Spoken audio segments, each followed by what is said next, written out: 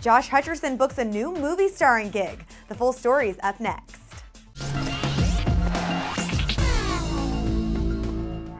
I'm Joslyn Davis in Hollywood, and you're watching ClevverTV. So good news out there for Josh Hutcherson. According to Deadline.com, the young actor has booked a new movie, and this time he is set to work on entertainment heavyweight Benicio Del Toro's directorial debut. The film project is titled 7 Days in Havana and will be shot in 7 different segments with 7 different directors taking on one of the days of the week. Josh Hutcherson will star in Benicio's Day, which is Monday, and it's reportedly going to be shot as a documentary where Josh explores the culture of the island for the very first time. Now, this is a great, unique opportunity for Josh, who's clearly one of the most sought-after young actors in Hollywood right now.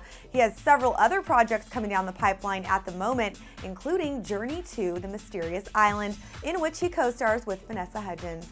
So what do you all think of Josh's team up with Benicio Del Toro?